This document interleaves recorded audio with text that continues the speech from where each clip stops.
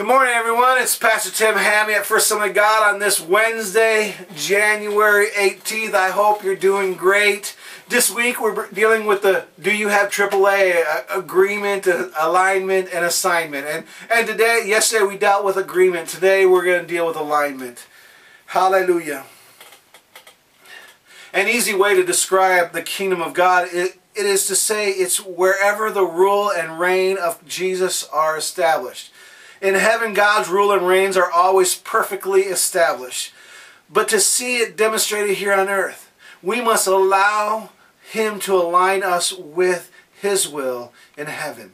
Agreement with God brings us to a place where we say, yes, Lord, it is for your glory that I live. I want your will to be done in my life above all else.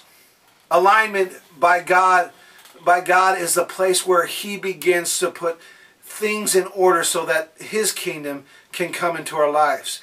God begins to bring His power and reveals to us with His perfect will is so that we can start moving forward a clear and precise aim. Alignment is a place where we are positioned by coming into agreement with God. Alignment. Man, if your car is out of alignment, it shakes, it rattles, it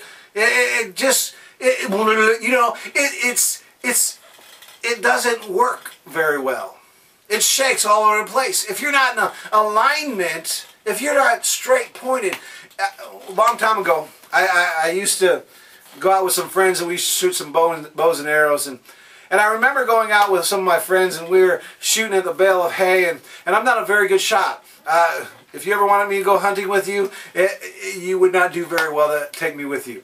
Anyway, so I was pulling the bow back and I was aiming. I was looking through the sights and I was aiming towards the bale of hay with the target on there.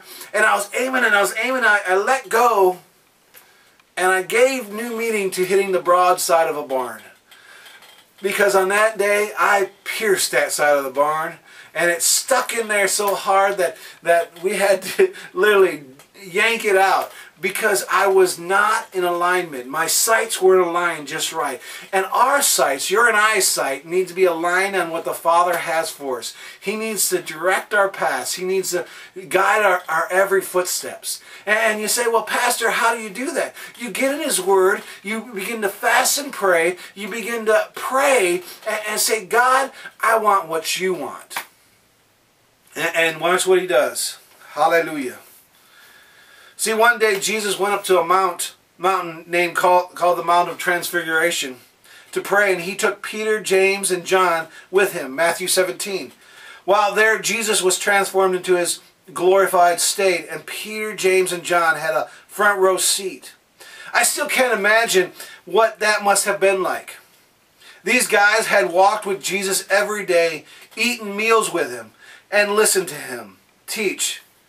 They were already convinced that He was Messiah. But then they saw Jesus' glorified state. With a mind-blowing experience, and incredible as that was, Jesus did not allow them to just soak in their mountaintop experience. He quickly got their minds focused on kingdom business and got them moving down the mountain. See, the disciples didn't know it, but a man in desperate need was waiting for them at the bottom of the mountain. This should serve as a reminder that to us that our encounters with the glory and the presence of God are indeed not only to bless us, but to fire us up to go out and make a difference by reaching out and making a difference, by reaching out with compassion to people who are lost and hurting. Listen, Matthew 17, He said, when they had come to the multitude, a man came to him kneeling down and saying, Lord, have mercy on me, for he is epileptic and suffering severely, for he often falls into the fire and often into water. So I brought him to your disciples, but they could not cure him. And then it goes on. Jesus answered, He says, why did your disciples not be able to, why His disciples says, why haven't we been able to heal him? And He responds, Jesus responds to this, He says, O faithless and perverse generation, how long shall I be with you? How long shall I bear with you? Bring him here and rebuke the demon. It came out of him. The child was cured from that very hour. The disciples came to Jesus probably and says, why could we not cast them out? So Jesus said to them, because of your unbelief, for surely I say to you, if you have faith as a mustard seed, you will see this mountain move from here to there.